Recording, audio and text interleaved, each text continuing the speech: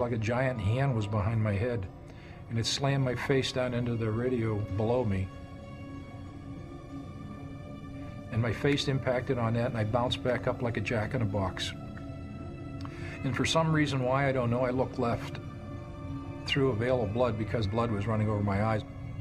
The captain's profile, corn stalks going by. I had an instantaneous thought that it's true, they really do grow the corn that tall in Iowa. Captain in a DC-10 sits about 22 feet above the ground. They don't grow it that tall. That impact had taken out our landing gear. There was this terrible sounds, tearing of metal, G-loads. There's yaw to the right. Simultaneous with that change of direction was this sensation that something was like drop kicking your backside. You could feel yourself coming up and over, head over heels. The windshield went completely green and brown. Split second, cold air blowing on my left shoulder. The windshield lightened for a split second, darkened a second time. Heat and humidity and violence beyond any words I could ever hope to put forth. My next recognition was being still. I was upside down. I had mud in my eyes and my ears. I couldn't hear, I couldn't see, I couldn't move.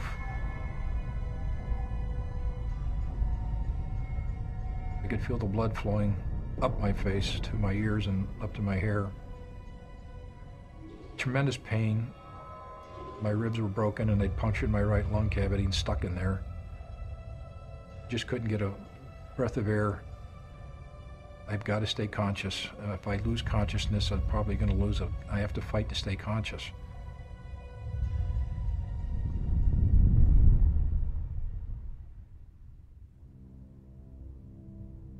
We ended up in 4 distinct pieces. We landed with the right wing down.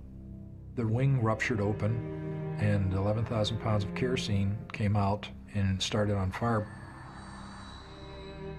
The wing that dipped on landing, that was the wing that was always going down? The right wing, yeah. The damn thing always wanted to go down. The engine itself was totally demolished by the impact because it smashed into the ground once the gear fell. The tail broke off and tumbled down the runway at 200 plus miles an hour with people in it.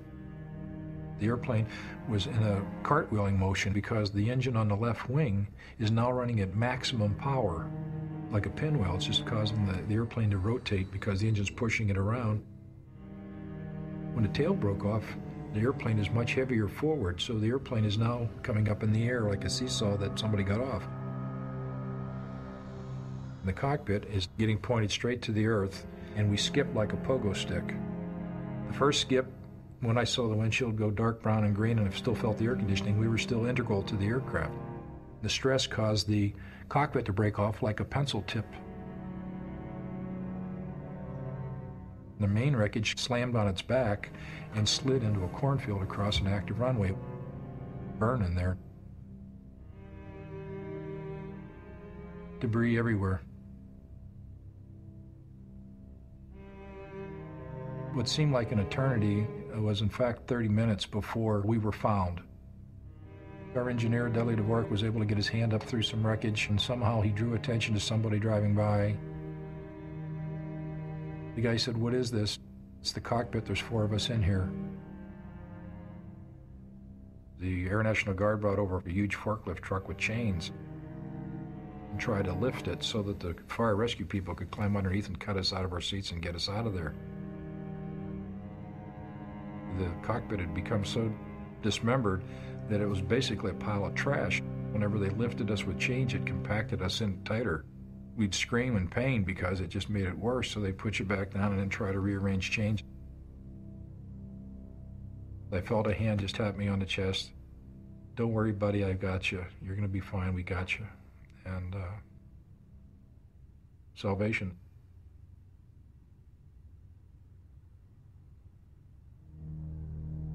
My wife was home at the time. She's been married to me from the day I started pilot training in the Air Force. Whenever an airplane crash happened anywhere in the world, she would get a phone call from our friends, and the question always was, "Where's Denny?" And this time when the phone call came in, "Where's Denny?" She said, "Well, hopefully he's on his way home from Denver." Our friend said, "Oh, dear God, Gina, a United DC-10 from Denver to Chicago has just crashed in Sioux City. It's on CNN." And she dropped to her knees in tears. Tragedy in Sioux City. A United Airlines plane carrying nearly 290 people crashes at the Sioux Gateway Airport, killing some. I never told her I was going to be on that airplane. I never said what flight I was going to be on. I could have been on the previous flight, could have been on the last flight, but she knew intuitively that was me. The plane was en route to Chicago from Denver when it had engine trouble and later lost hydraulic And if you pressure. turn on the television and see that crash, your only conclusion you could draw is, he can't be alive. Nobody could live through that. DC-10 swooped low around Sioux City and fell. We had friends gather, and basically it was a death watch at the house. And a phone call came in 4.5 hours later from the chaplain at Sioux City. Told my son, "Your dad's here, he's got a broken arm, he's skinned up, looks like he's going to be okay." The next day, a friend of mine got together a twin-engine airplane and got my youngest son, Brian, and my wife to Sioux City. Asked for me, and they said, "Well, he's in intensive care." No, there's got to be some mistake. We were told he had a broken arm and skinned up. That's true, he has all those injuries, but we almost lost him last night, and he's not out of the woods yet. They come into the room, and my son's 13 years old. I am black, blue, purple, green, machines, pipes, tubes, and I'm 3 times my normal size. He doesn't recognize me, he's terrified. My wife walked over to me, and I was on the morphine, and it has a lucid quality. Whenever it wears off, you're lucid for a moment before the next input. She looked at me, and I opened my eyes, and I saw her looking back at me, and she said, "Hi, I'm here. I love you. We can do this. Not you can do this, you poor slob. We can do this." The soulmate of mine was not going to let me go down. I said, "Honey, I need to know 2 things." And she said, "What is it?" And I said, "Did I make the runway?" Because our salvation was at that runway. I had to get this airplane on that runway. That's where the emergency people were. That's where the response capability was. That's where the trained personnel were. It meant everything to me. That runway was absolutely critical. And she said, "Yes, you made the runway." And with that knowledge, I had hope that even though as beat up as I was, that everybody else was okay. And my next question was just that, is everybody else okay? And she realized I didn't know the truth. And she started to cry, and I had my answer. And I cried for 3 days, every waking moment.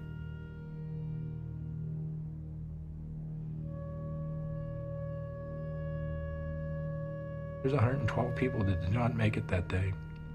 Some of them I knew, some I didn't. And I would have traded gladly my life for theirs, because I had the responsibility in my eyes. We as a crew were able to save 184. But the rationale that these people lived otherwise wouldn't because of our actions doesn't somehow suffice to take away these feelings.